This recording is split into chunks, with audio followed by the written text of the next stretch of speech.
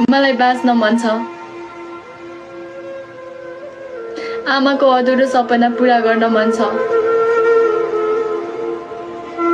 केही गरौँला भन्ने उद्देश्य बोकेर हिँडेको छु। तर मलाई यस्तो रोग लाग्यो कि जुन रोगबाट मलाई छुटकारा पाउनै गाह्रो भयो। हरेक चोटि म रोगसँग लड्ने प्रयास गरेँ। हरेक चोटि रोगसँग लड्ने प्रयास गरेँ। तर कहिलेकाहीँ म आफै हारेको महसुस गर्छु। जति रोगसँग लड्ने प्रयास गर्छु त्यत्तिकै गाह्रो हुन्छ मलाई। कतिपय अवस्थामा सहन नसकेर डाक्टरलाई नै बरु मलाई मारिदिनुस्, मसँग पैसा छैन। मेरो आमालाई पनि धेरै गाह्रो भइसक्यो मलाई बोकेर हिँड्दा हिँड्दा। उहाँ आफै बिरामी भइसक्नु भयो। मलाई सन्चो नै हुँदैन भन्या। मैले सबलाई दुःख दिएको छु। मेरो आमालाई दुःख दिएको छु। दिनरात मेरै पीडामा छटपटाउनुहुन्छ। कहिले पनि सन्चो हुँदैन छोरीलाई भन्नुहुन्छ। कहिले तल बोकेर हिँड्नुहुन्छ, कहिले माथि बोकेर हिँड्नुहुन्छ, कहिले रातभरि अनिदो बसेर मलाई नै रुगेर बस्नुहुन्छ। म त्यो आमाको पीडा देख्दाखेरि साह्रै दुःख लाग्छ।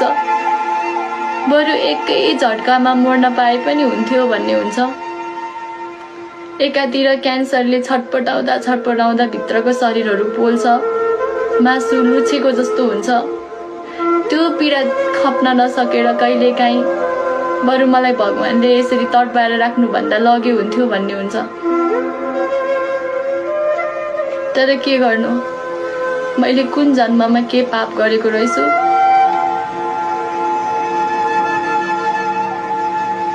सजिलै सास जान पनि दिन्नन्। मर्छु भन्दा पनि मर्न सकिँदैन। यो पीडा सहेर बस्न पनि सकिँदैन।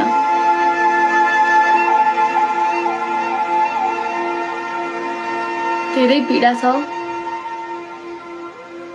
मलाई धेरै दुःख लागेको छ। तर पनि तपाईहरूले दिनुभएको माया, तपाईहरूले दिनुभएको साथ, तपाईहरूले दिनुभएको हौसलाले गर्दा आजसम्म बाँचेको छु म। तपाईहरूको साथ हुँदैन थियो भने त म यतिखेर यो अवस्थामा हुँदिन थियो होला।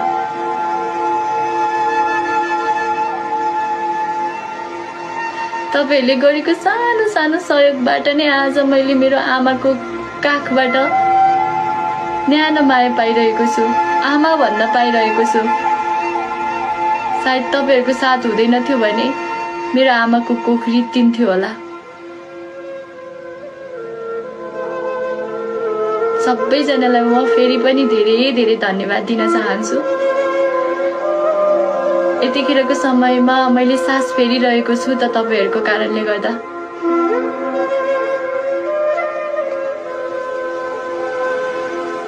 म जस्तो आफन्तको साथ पाएर पनि नपाए जस्तो, आफन्तहरू भएर पनि नभए जस्तो सानैमा बाबा गुमाको छोरीलाई साथ दिनुभयो, सहारा दिनुभयो।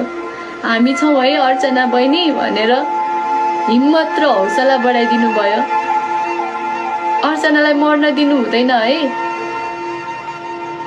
अर्चनालाई मर्न दिनु हुँदैन। ऊ बल्ल 17 वर्षको भयो। बचाउनु पर्छ भनेर थोपा थोपा मिलेर हजुरहरूले दिनुभएको साथ सपोर्टले गर्दाखेरि नै आज म यो स्थानमा छु। आशा छ फेरि पनि तपाईहरूले मलाई अवश्य बचाउनु हुनेछ।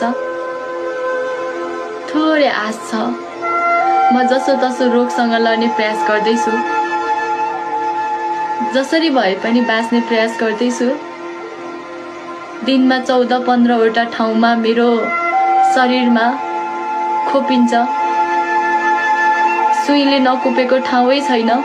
हरेक ठाउँमा नसा नभेटाउँदाखेरि हरेक ठाउँमा सुईले कोपिँदाखेरि पनि नदुखेको महसुस हुन्छ, किनकि मलाई बाँच्न मन छ।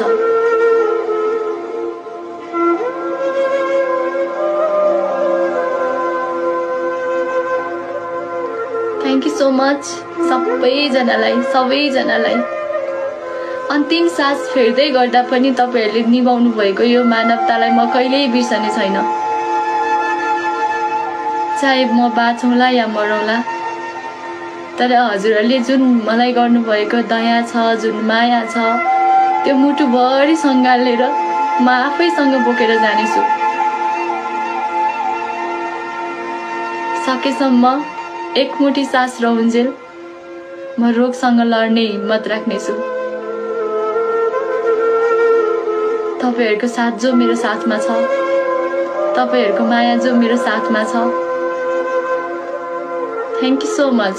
जति जनाले मलाई साथ दिनुभयो, जति जनाले मलाई सपोर्ट गर्नुभयो, जति जनाले मलाई हस्पिटलमा तडपेको देख्न नसकेर गिविना बहिनीलाई अर्चना बुनुलाई साथ दिनुपर्छ है भनेर साथ दिनुभयो, हजुरहरु सबैजनालाई धेरै धेरै धन्यवाद। अब मेरो मात्रै 8 वटा किमो बाँकी छ। 8 वटा किमो चढायो भने डाक्टरले बाँच्छस् भन्नुभएको छ। मलाई हौसला बढिरहेको छ। जीवनमा धेरै गर्नु छ। मेरो बाबा त बितेर जानुभयो, यो संसारमा हुनुहुन्न, सायद तारा बनेर मलाई हेर्दै हुनुहुन्छ होला। तर मेरो आमाको अधुरो इच्छालाई पूरा गर्ने मेरो ठुलो चाहना छ सन्चो भएर।